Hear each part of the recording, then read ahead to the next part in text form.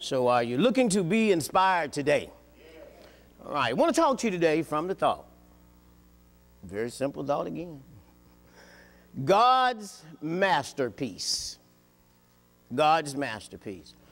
We talked a little bit last week, and we said he knows who he is.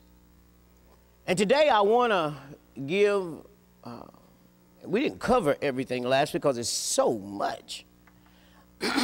That time permits, we'll go back to it and give you little pieces at a time. But coming from he knows who he is, I want to share with you, how can I put this, who you are. In the past, I've mentioned to you my experience of being in Walmart and going into the section where puzzles are shelved. And I shared with you my experience of observing the picture on the box as I stood in the aisle. I shared with you my experience of picking the box up, shaking it, and listening to the pieces in the box as they moved around and made noise. This is a puzzle box. 100+ pieces in this box. There is an image on the front of this box. The noise the pieces in the box makes is synonymous to the noise that people make when they're out of position. The picture I saw on the box is what would become a reality after the pieces in the box are put together. Just so you know, the pieces won't come together on their own. These pieces won't come together on their own. Someone has to put them together. Someone has to place them where they're supposed to be. Someone had to design each piece. You follow me? Here's the news flash. Each piece in the box is a masterpiece. A masterpiece. When those pieces come together and become the image we see on the box, it becomes the masterpiece. Ladies and gentlemen, you are God's masterpiece. You are a piece of the puzzle of life that God has designed for the world to see the image of Christ and how the body of Christ should function on the earth. Each one of you are a masterpiece. Someone poses the question to you, who are you? I'm a masterpiece. I'm a piece of the puzzle in God's box. A piece, a piece, a piece. You're not all, but you're a piece. But when we come together in our proper place, what we hear now in life, in this world, all the crime and everything that's going on, people are out of position. The pieces aren't where they're supposed to be. See, the thing about a puzzle is that I can place these pieces, they'll stay right there. They won't move. The problem with us is God can place us, we think we look good over here. God placed us over here, we want to move over there. God tell us to do this, we think we should be doing that. That's when you're out of position. You're still a masterpiece, but you cannot function properly. Oh, boy, boy, boy, boy. I want you to know that God has placed you on this earth at this time, and he desires for you and I to enter into a relationship, to remain in fellowship with him, you see, so that we can become the masterpiece. That we can become the masterpiece that's laid out in the 66 books of the Bible, that's laid out in his word. God has a plan for you and I. He designed you to fit, just like the pieces in the puzzle, different shapes and sizes, and they fit right. You could force a piece and bend up the edges and everything. It still won't be right. Even though it might look right, there are gaps in it. But when you are placed right where you're supposed to be, there are no gaps anywhere. And when you're there, you can perform the way God desires and created and ordained you to perform. Let's look at the word of God here. And we lifted this thought up from Ephesians chapter 2, verse 10. Well, the word of God says, for we are his workmanship. And the word there really is masterpiece.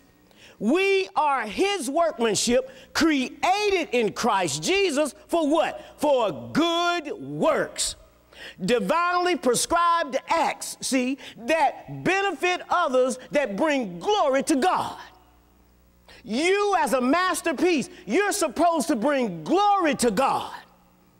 God has placed everything that he needs in you to fit where we are supposed to be. So ask yourself this question. Am I in my right place? Am I trying to place me, or have I allowed God to place me? That's something to think about. Yes. He says, for we are his workmanship, created in Christ Jesus for good works, which God prepared beforehand, that we should walk in them. Some of you may be asking, Tony, how can this be? How can this be? Well, our friend Nicodemus asked Jesus the same question. How can this be? Here's how it can be. Look at where God, according to Paul in Ephesians chapter 2, verse 1, look at where God found us. And you can put your name there. He made alive, who were dead. We were dead, ladies and gentlemen.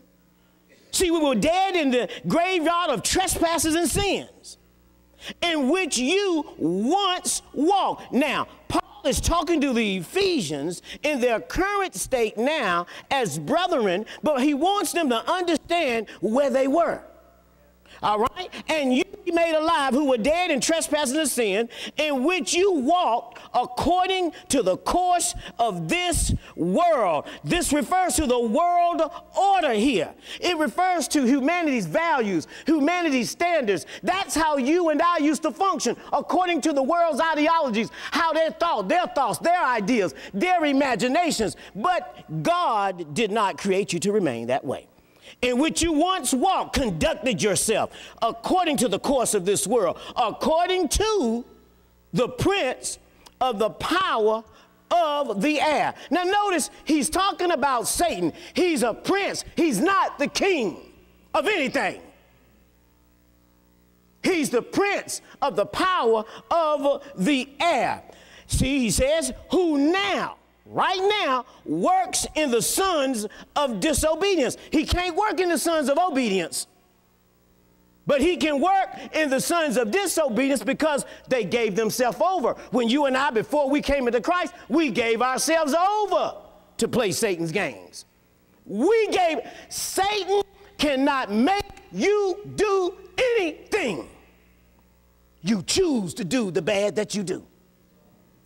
All right? Let's not give him credit for what he can't do. Right? Verse 3 says, among whom also, he's including himself, we all conducted ourselves. We were all born in sin and shaped in iniquity. All of us were. He said, in the sons of Israel, among whom we all once conducted ourselves, and how? In the lust of the flesh. See, the forbidden desires, fulfilling the desires of the flesh and of the mind. We had to think it first.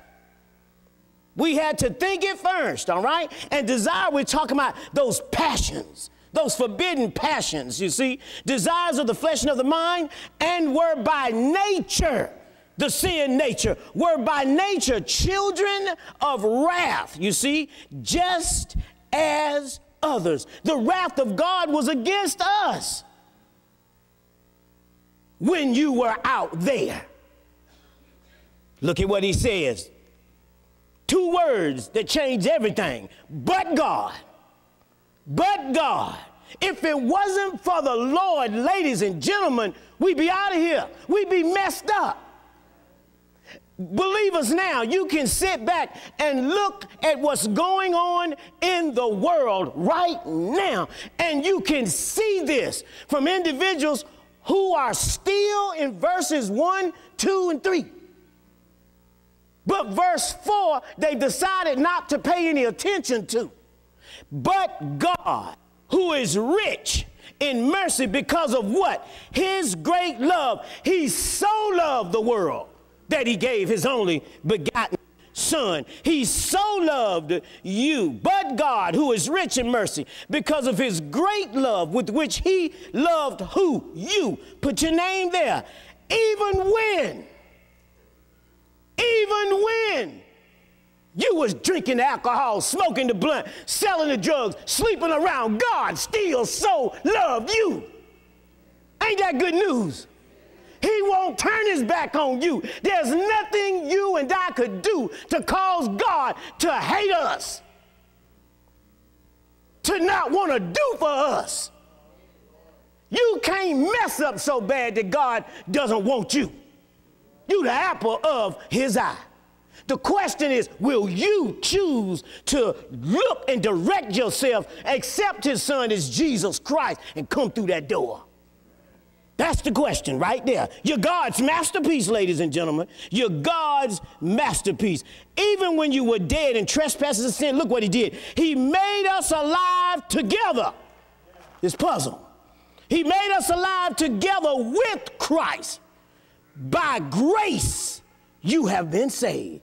By the unmerited favor of God. Something you can't earn, something you can't pay back, and something I sure didn't deserve. Lord have mercy, Jesus. By grace you have been saved and raised up together. He made you alive, us, then he raised us up and made us sit together. He exalted us, made us sit together in heavenly places in Christ Jesus. This is who you are, God's masterpiece. Do you know who you are? Man, this should do something for you. This should cause you to shift your thinking when it comes to you, because God so loved you. He didn't care what you did, how bad you were, what you said, who you cussed out. He says, I'm sending my Son to the cross for you. Good God Almighty. Man will say what he'll do for you, but hey, you know how that go. But God will. God did. Lord, have mercy, Jesus. He said, made us sit together in heavenly places in Christ Jesus, that in the ages to come, he might show the exceeding riches of his grace in his kindness towards, put your name there, towards us in Christ Jesus. Notice that all of this is being done in Christ Jesus. See, he loved the Son so much,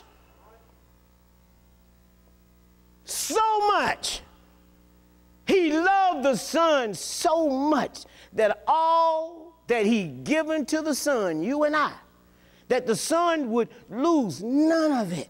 So if he loved the Son and you in the Son, how much does he love you? Man, this word of God is something else. I'm telling you, man, it's out of here. It's really it's beyond amazing. That in the ages to come, he might show his exceeding riches and his grace and his kindness towards us in Christ Jesus. For by grace you have been saved. You didn't do nothing. See, the law couldn't save you. The law could only make you aware that you was messing up. The law, you're speeding. You get stopped, you get a ticket. There's no redeeming factor there. See, the law finds you guilty. All right? But Christ Jesus, see, you got victory in him. Lord have mercy, Jesus. For by grace you have been saved through faith. Now faith is the substance of things hoped for and the evidence of things come. Through faith, and that not of yourselves. Tony, you didn't do nothing to get you to where you are. I did all of this because I loved you. I didn't care how messy you was, the thoughts that went across your mind. I know about all the killings and murders you thought about because I thought about them. I'm for real with me. I know what God did for me because I know what was in my mind. And I know what haunts me at times.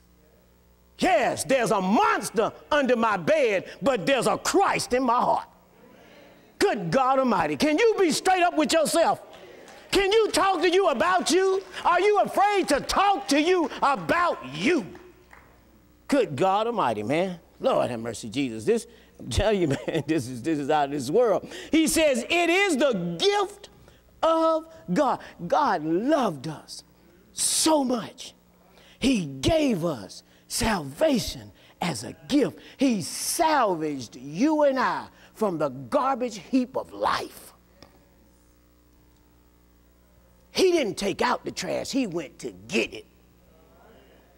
To bring the trash in the house, clean it up, place it where it's supposed to be. Stand back and say, you look marvelous. God is good, ladies and gentlemen. Lord have mercy. Look at what he says here. He says, not of works, lest anyone should boast. See, we ain't got nothing to boast about. I don't care how much education I have. I don't care how much education you have. I don't care how much money you make. I don't care where you work. I don't care what you've done. None of that got you in the kingdom. Paul said he counted all as dung, garbage, manure. It's nothing. He give all that up for Christ because he so loved him.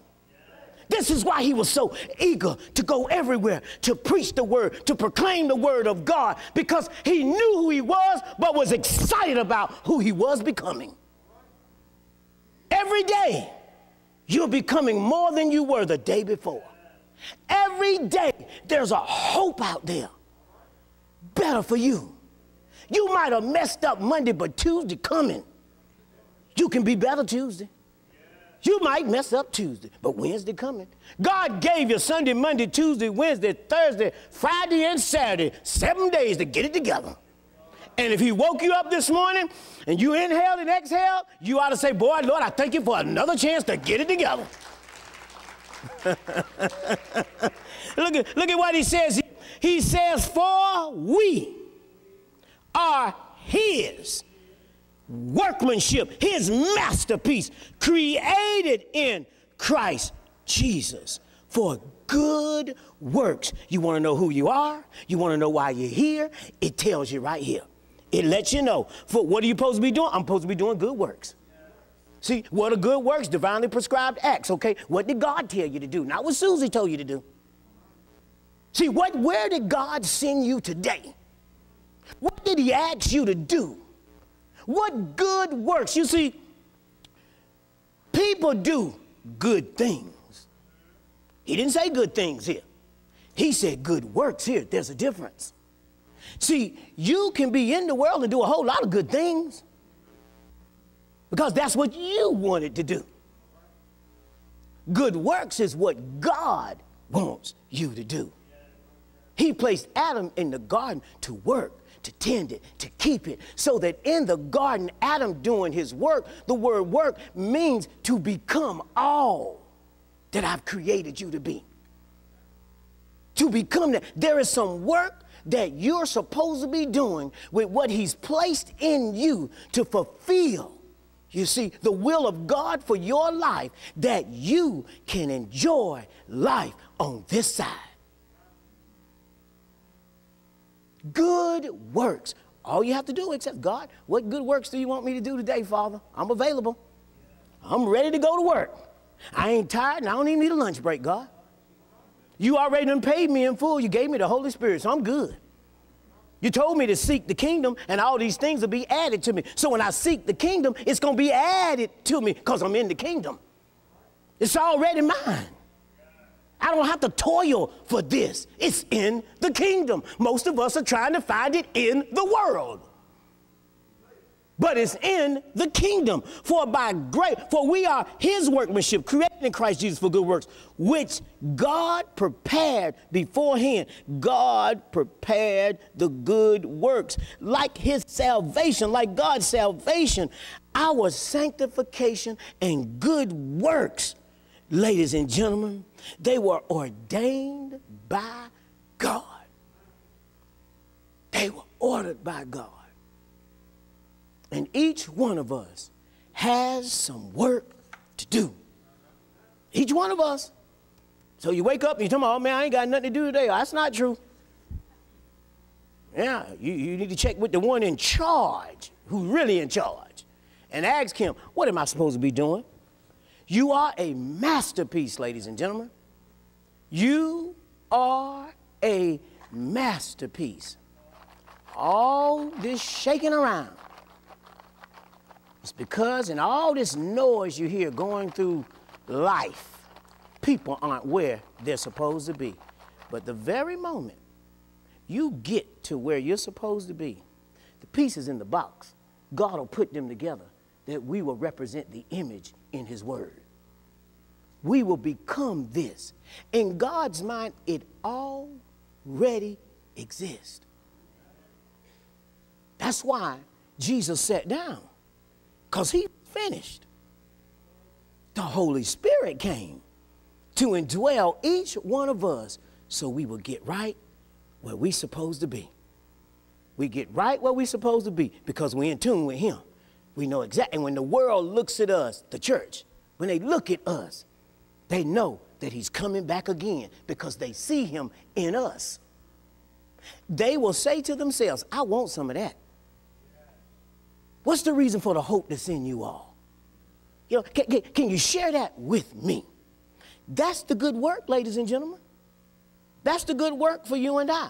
So as you go about this week, know that you are a masterpiece. I don't care what happens, what trouble comes your way. I don't care what someone says about you. They didn't create you. God did. And he put everything in you to become all that you're supposed to be, to do his work on this earth. He did that for you. He did that for you. So be your best every day and think the best about you. You think the best about you. That's where it starts, with how you think about you. Forget what other people say or think about you. If it doesn't align with the will of God, it's a lie.